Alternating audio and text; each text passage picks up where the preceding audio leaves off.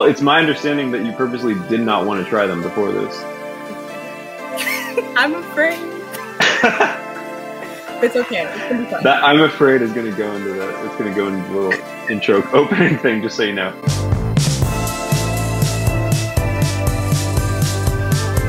Hello, hello, hello. Welcome to Spill the Beans, the show where you never know what you'll get. My name is Dominic Gomez, and I am your host. Today's guest features none other than the one and only Alex Bell. Alex, how are you doing today? I'm doing okay. How are you, Dominic? I'm doing great. Are you excited to taste these beans for the very first time? Kind of. Let me explain how this show works. So I will ask you 5 different questions. After each question and before you answer, we will both eat a random bean from our Bean Boozled box. Just so you know, there's no requirement to swallow or finish your bean because I promise you, you might not like what you get. Sound good? Yes. All right, perfect. That being said, let's get started. So you, Alex Bell, are currently the president of CDSJ, Katie Kai, and you've been heavily involved in a number of other organizations and offices, including Student Activities, Ebony, Food Justice Association, Office of Diversity Education, Project for Emerging Dialogue, Spring Breakaway, and much, much more. In your time working with these groups, you've helped to put on a lot of events. Which of the events over the past 4 years have been your favorite and which have been most fulfilling? And before you answer, it is bean time. It's this little guy. Do we go time? What does it look like? Take a look at your box. It's a yellow one with some little white spots. So I'm either getting buttered popcorn or a rotten egg. Those are kind of a lose-lose. I have dead fish or strawberry banana smoothie.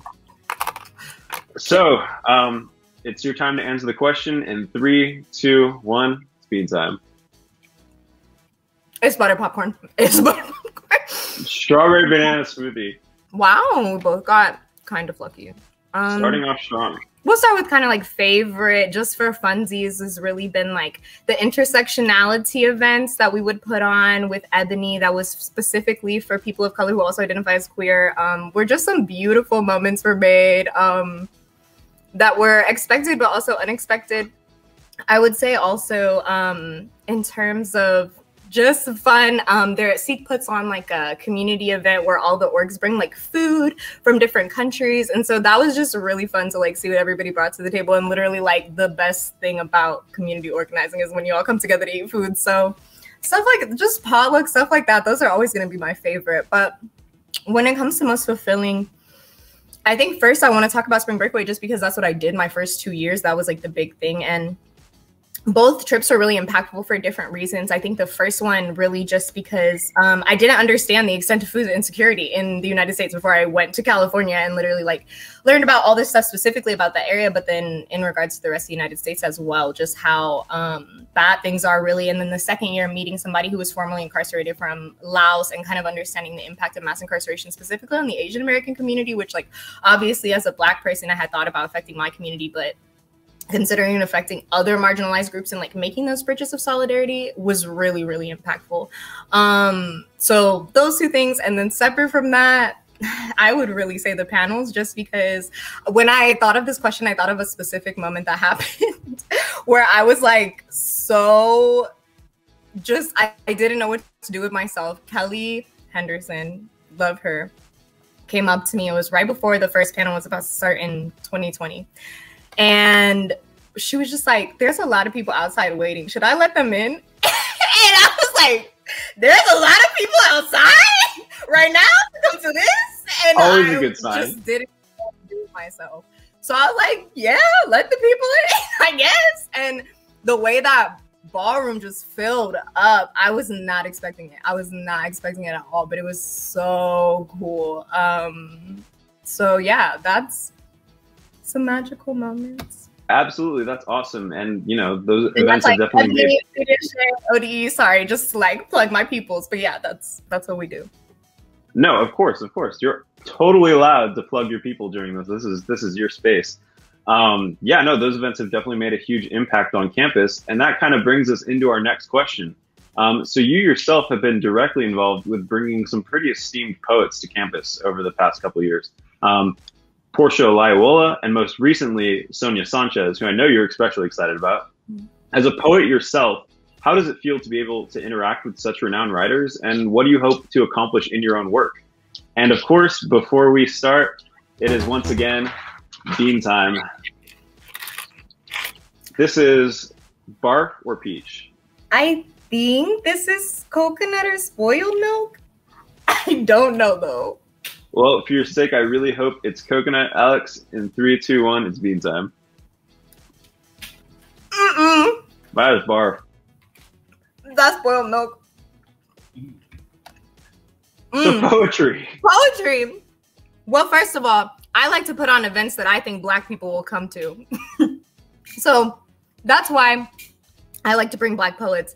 But also, yeah, I mean, I'm a Black feminist poet, so I like to bring Black feminist poets. But I think what was so sort of special about doing the Portia Olayiwola event, to see, first of all, the workshop. If you were able to attend the workshop, it was really cool, and she made you think in a different way using this really simple metaphor, and I love that sort of work, that like you start with something seemingly really simple and then you make it this really deep, complex thing. And so doing that workshop was really cool, and then the performance later was really cool, and just to see the impact that that had specifically on a lot of the Black women that showed up, of just being like, wow, like we want more, this is amazing, like that sort of stuff. You can't create it like from nothing but like wholesomeness. And I think interacting with her, like I got to hug her, I thought I was gonna cry. Like it was just such a beautiful moment for everybody involved, because we really just, I don't know, we don't get to see ourselves that often on campus. And so like making those spaces and even making them virtually with Sonia Sanchez. And I will say, I didn't really know who Sonia Sanchez was before Terry Johnson told me that we were going to bring her. And so I feel like that's important, because we don't always necessarily make those intergenerational connections ourselves, I don't think. And so like, for me, like Portia was somebody I knew who I felt like is relevant in my sort of like age range and everything. And with Sonia, it was like, dang, there's so much knowledge here, though, like generations and generations of knowledge here. And that in and of itself was like so much more valuable, but in a completely different way. And I think more and more, like as I write my own poetry, as I think about poetry in general, how much like the ancestors have to be a priority. So. And even though Sonia's not an ancestor, I feel like she is, in a sense, like a living ancestor with us, because she's known all of those people. She's been through all of that. So yeah, absolutely. And I like that you mentioned Terry Johnson there, because it kind of brings us into our next question. Shout out Terry first, but it brings us into our next question about role models. And, you know, at the beginning of this episode, we went on and on and on about all the things you're involved in campus through activism, your own work, your own scholarship and leadership. So I think at this point, now that you're a senior, it's pretty safe to say that you're a role model for a lot of students on campus. Going off of that, who would you say that your role models have been over the past 4 years, and who's inspired you to be the leader that you are today? And once again, before we start, it is bean time. How'd you enjoy that spoiled milk? It wasn't that horrible, but it's because I swallowed it quickly. Well, looky here. Now it is my turn to have spoiled milk or coconut. Birthday cake or dirty dishwasher? Oh boy. All right. In 3, 2, 1, let's talk some role models. So I have to talk about my granny, because, oh God, no. Oh no. Granny's everything. Sorry. Woo! Granny is everything. Black feminist elders are everything, even if they don't call themselves feminists. And I think I'm kind of like sort of getting my granny to come into that consciousness to some extent. But I think like she has helped me really like come to understand who I am. And I think that way I can kind of help other people understand who they are. And I think that that is like one of the most important things in life, is like to know who you are and where you come from. And I think that's also, I have to mention my dad. He's really important to me, and we have a complicated relationship, but I would not have survived all 4 years of college without being able to call him whenever I was just really like in pieces. And he always helps me kind of like put myself back together again. And I appreciate that about him a lot. And so I hope to do that kind of similar thing for other people. And be that. And that's why I'm like, my friends are role models for me. I really try to like mold myself in the ways that I admire about other people in general. So that's why I like to surround myself with people I really, really appreciate their qualities and their traits. Terry Johnson is a huge role model for me. Again, like, don't think I would have made it through these past 4 years without her in my life.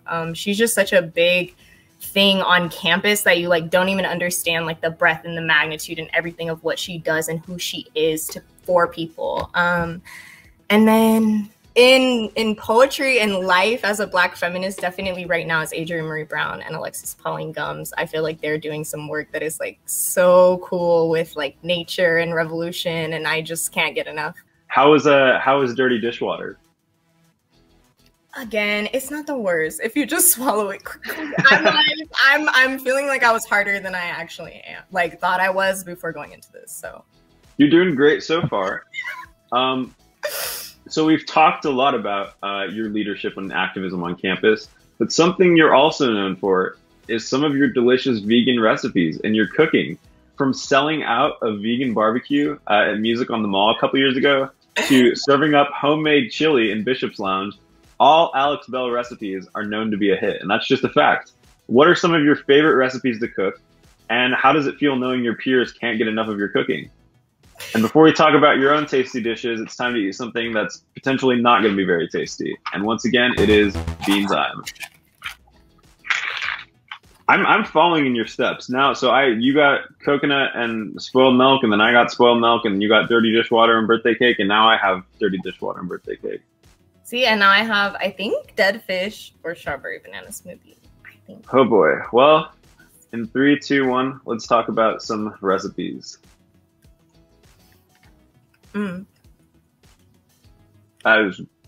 That's the dish one. That's strawberry banana. I'm doing okay. I don't really like bananas though, so I'm just picky.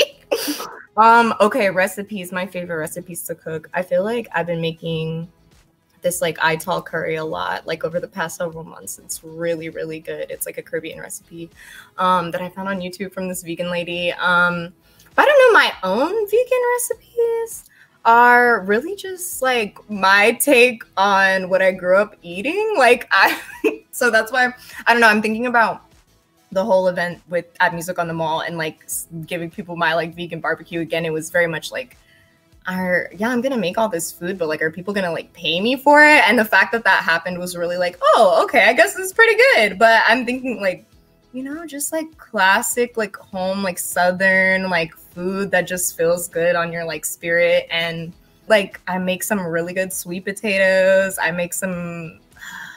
started making, I don't know, cinnamon rolls recently. Just like stuff that makes your heart happy. Those are my favorite recipes. So I don't know if I have specifics. I make a lot of like spaghetti, pastas, like super creamy or tomatoey, depending on the day. Like, those are, comfort food. Well, hopefully you'll have some more opportunities to serve some dishes before we graduate.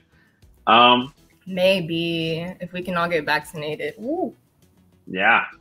Well, unfortunately, Alex, that brings us to the end of our interview, which means it is ultimate bean time. Now, I know you asked before we started recording that we'd check in at the end before we took 3 beans. How are you feeling about that now? I think I can do it.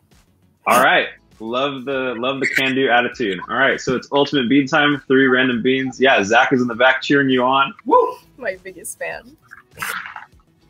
Oh boy! All right, so here I have once again barf or peach, dog food or chocolate pudding, and I think this is Tutti Frutti or Stinky Socks.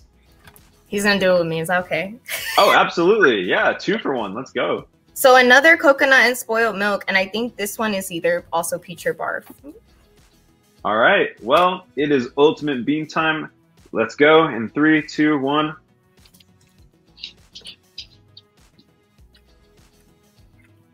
Wow. Okay, well, we're wrapping things up here, Alex.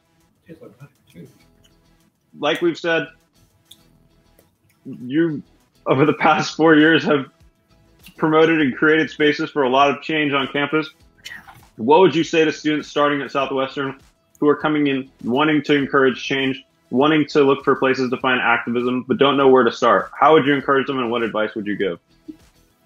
I keep hearing that people don't always know what the CDSJ stands for, so I'm going to say it right now, real slow. Join the Coalition for Diversity and Social Justice.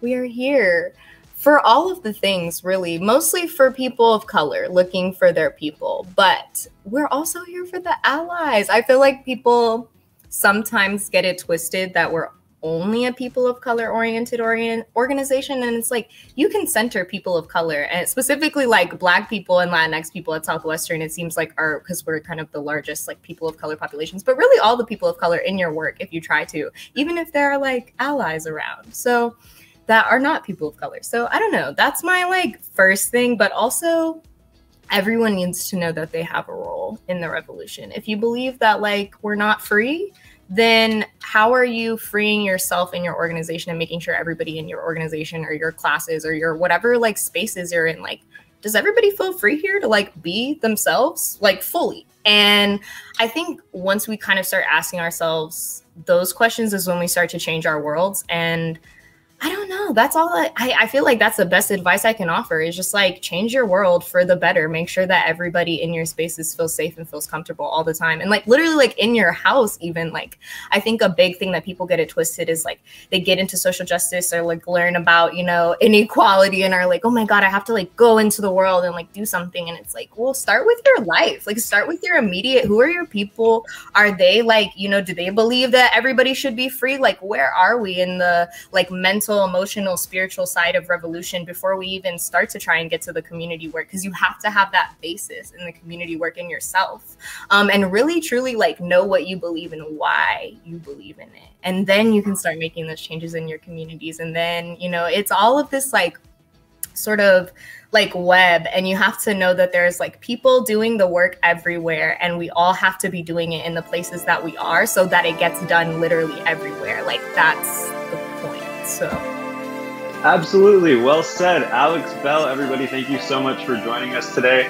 My name is Dominic Gomez. This has been Spill the Beans. We'll catch up. I'm sorry, I have so many bad bean tastes in my mouth. We'll catch up with you next time with more awful beans and awful questions. Cool, we're done. Just like that. Cool. Thanks.